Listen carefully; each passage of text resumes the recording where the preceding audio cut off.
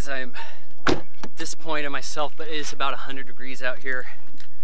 Got a lot of movies I'm reviewing and the like because I don't know how much free time I got on my hand here. I've got a stand-up comedy 1 hour in an actual theater to do. Gotta be prepping for that. Gotta knock out as many of these reviews as I can. And honestly, I don't think I can run for you guys here.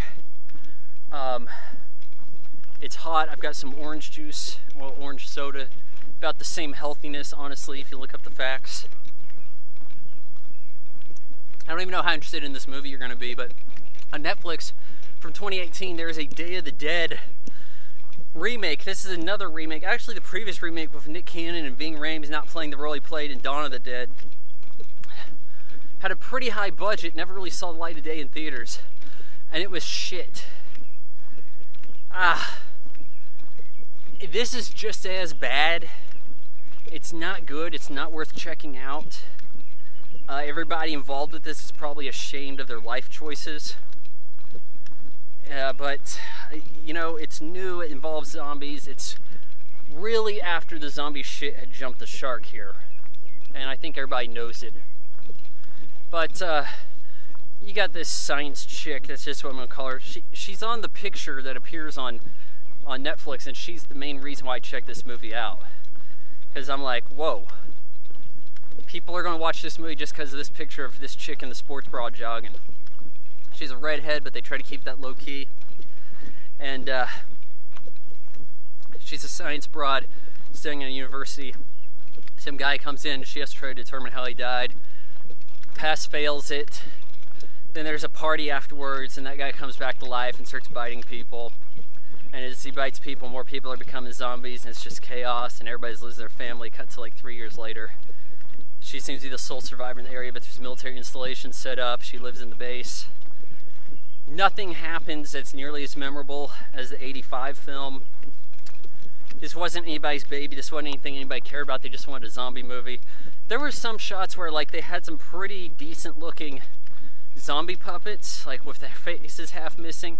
But you know, Science Chick has this plan to go back to her university because it's the one set they could get access to, other than this underground bunker, where knows of there being a guy who had like a lot of antibodies, or well, no, she wants to get some medication to help some sick girl, and I've got bug bites all over my leg. I'm gonna post a picture on Instagram. It's gonna suck.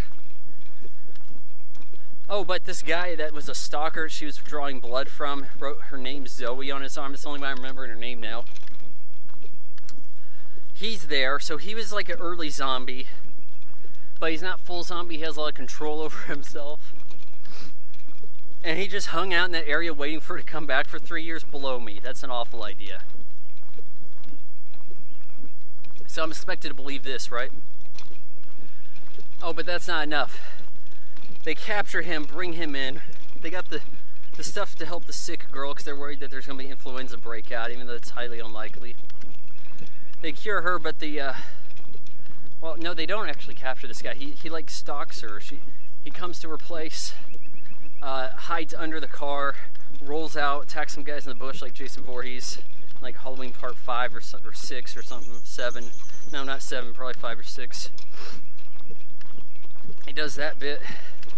They've got, it was probably Part 6, but anyways, yeah, maybe, shit, I lost count. The one without all the naked people, it's like that Jason.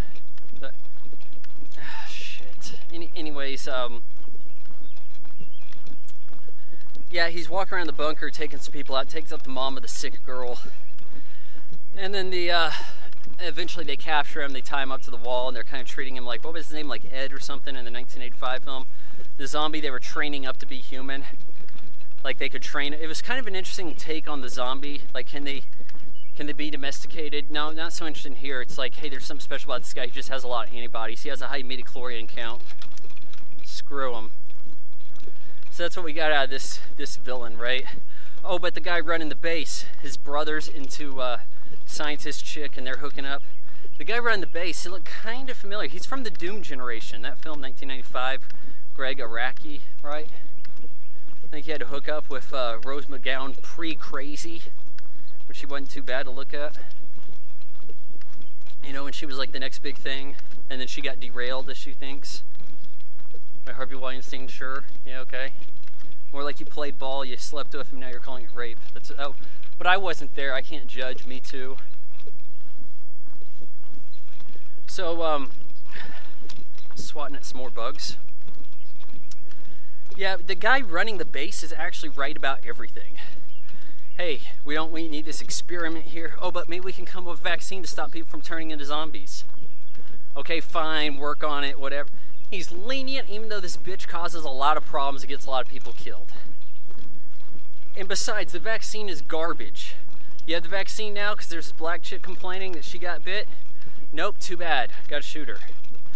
Now, he's not remorseful about it. He's getting shit done. That's the way the military needs to do things. Get it done. Follow orders. This isn't a cheerocracy, right? He's getting things done. You know what? So what if this vaccine works? Everybody that's getting bit in this movie is getting half their neck torn off. They're going to bleed out anyways. This isn't Carl from The Walking Dead, survive the bite. No bite mark. It's getting flesh torn off and you're bleeding to death. Do you even become a zombie at this point? Because from what I'm seeing, these people aren't really reanimating.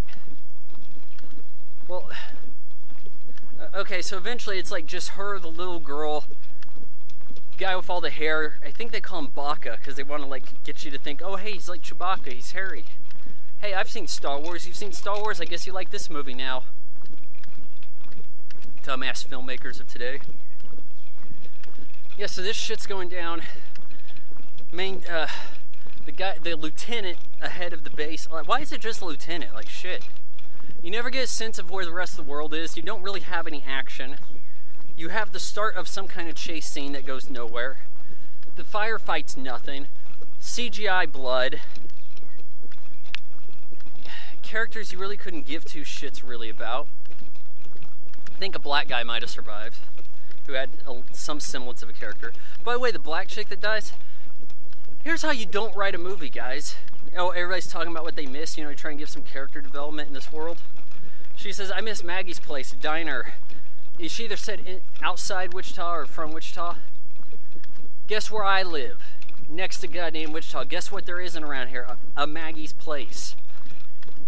Try to just find a map, find a location, ask Google, use a Yelp review, and plug some actual diner. Shit. Action chick, her beau gets bit. He's gonna turn, but she luckily has the vaccine. But she has to take out the stalker zombie. So she hides in some soil, jumps out of it and stabs him and has the big fight. This is trying to ride the girl power.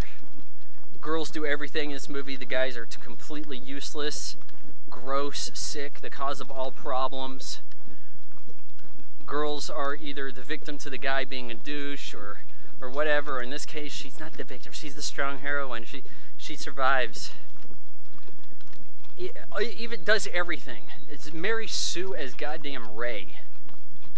Has the vaccine, gives it to her boyfriend. He's cool. Ta-da. Movie. Where do you think I'm going with this, guys? 1 out of 4 stars.